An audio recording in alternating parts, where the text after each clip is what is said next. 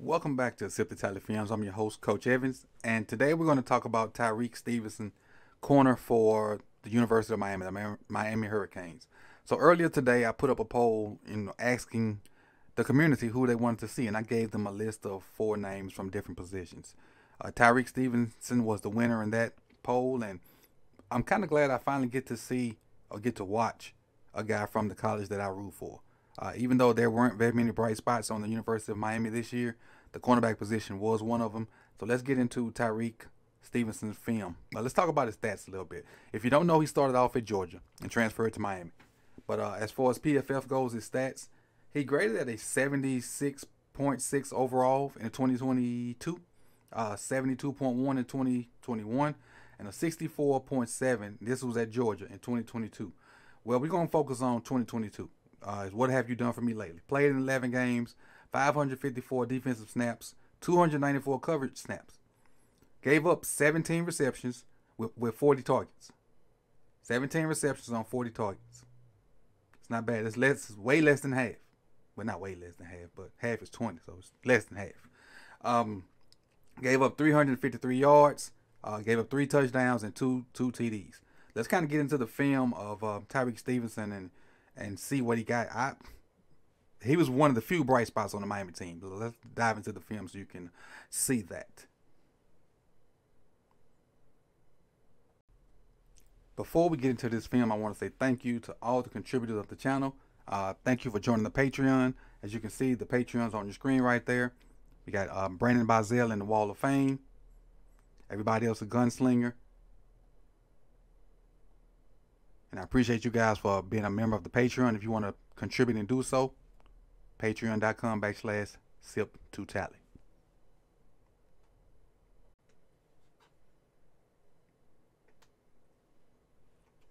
All right, let's get into the film. Like the video if you like what you see. If you want to subscribe, please consider doing so. And if you subscribe, hit the bell so you'll be notified when these videos drop throughout the rest of this 2023 draft season. Draft is exactly 14 days away, so you don't want to miss any of the draft videos that are coming up soon. But let's get into this Tyrique Stevenson film. Number 2, Tyrique Stevenson. Now, I want to preface this. Most of this is from 2001. The reason I did this because I wanted to go find a good receiver that he, played against. I ain't wanting to be no slouch. So this is the Jordan Addison that was going bananas with Kenny Pickett as a quarterback. This is no slouch receiver. And so is he on Jordan Addison the entire game? No. But I got clips of him being on Jordan Addison so you can see what he can do.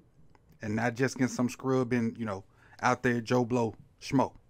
This is Jordan Addison. He's against this play. And I think every play he's against Jordan Addison, I'll try to let you know.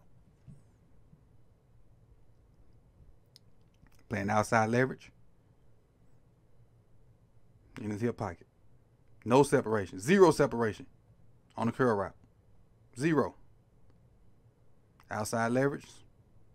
So giving you the inside, which Jordan takes it. In his hip pocket. Jordan breaks down. He sits right on it. 0 separation. 0. All right. Let's go to play 2.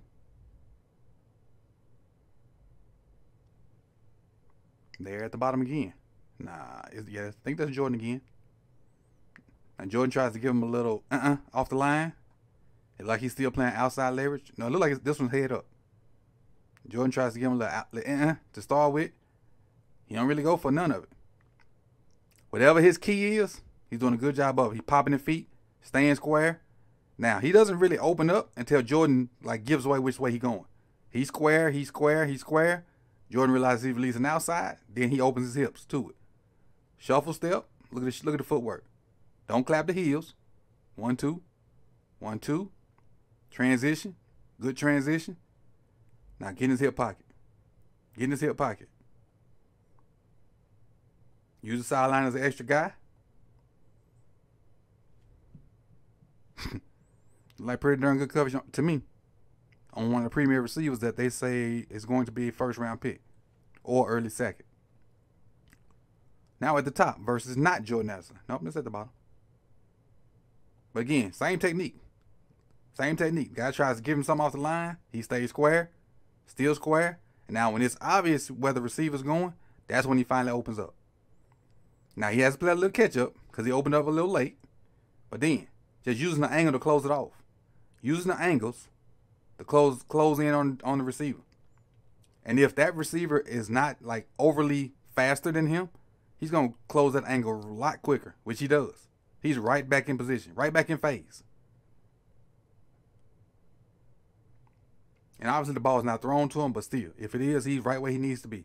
The only ball that can get caught in this coverage right here has to be perfect out here somewhere. Has to be.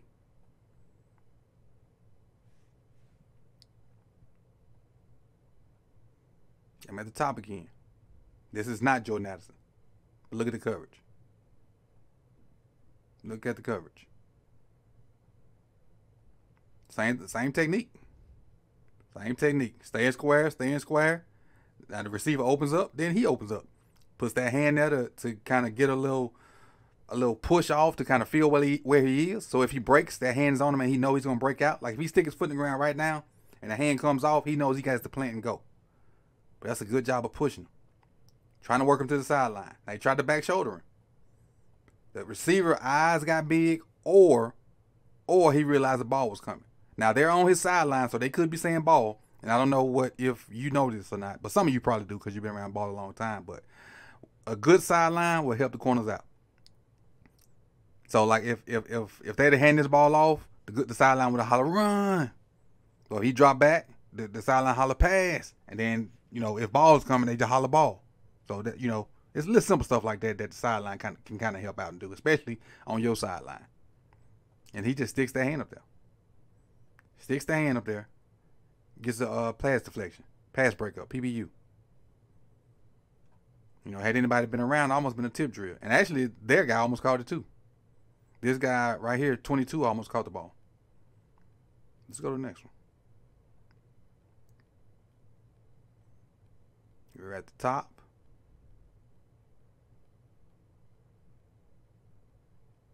Again, stay square till the receiver gives up where he's going, goes inside. Now he's in his hip pocket. In his hip pocket still. In his hip pocket still. Undercutting the route. Undercutting the route. So just think if this ball was thrown to this top guy. All he can do is, the only open spot he can put this is in this circle right here. And then he got to hope that the receiver outplays the DB.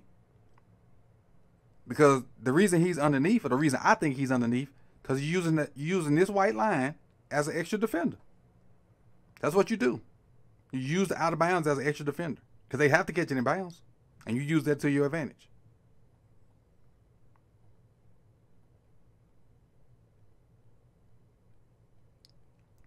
At the top versus Addison. And on this play, he understands the coverage. Understands the coverage. He knows it's cover one, so he got help inside. So he playing outside leverage. Playing outside leverage. And if you want to go in there, fine. Fine. So then he kind of stays underneath it because he got a guy inside and over the top. Look at the safety. Look at the safety. Look at the safety right now. He looking at that. The safety's looking at that right now. So he knows he got a guy over the top. So just play underneath and outside. Right in great position. Great position. Trust in the call and trust in your technique. Trust in the call and trust in your technique.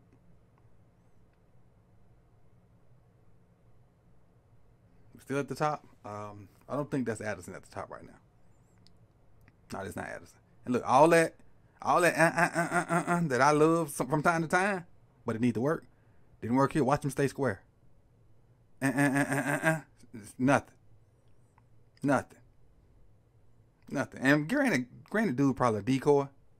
He's probably a decoy, but still, great technique. Playing your technique, staying square, staying square, staying square. And if the ball had been thrown his way, not saying he's gonna stop it, but he's in position to make a play. And lastly, we'll end on this one. They got a compressed formation, and I think this is Addison in motion. Got a compressed formation. He's going with the crosser, sees the ball, has the speed to close and break on it. Not only does he catch it, stays in bounds and gets some return on it.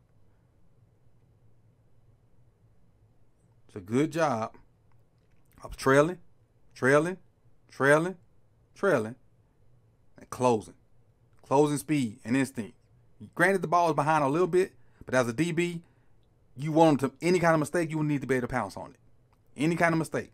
Because good offense is going to beat good defense anyway. So if this is a perfect pass, Tyrique could have been in his hip pocket and the dude would have caught it. But any mistake that the receiver or the quarterback makes, the DB needs to be there to pounce on it. And this ball was a little bit behind. He caught it, turned it over, and not only turned it over, gave his offense a little better field position. So this is my quick little 2 cents, my 2 cent synopsis on Tyrique Stevenson, one of the few bright spots from the Miami Hurricanes season this year. So I appreciate you guys for tuning in. Like, comment, subscribe. You could have been anywhere in the world, but you chose to be here with me. And I'll be working on the next guy on that poll pretty soon. Peace, y'all.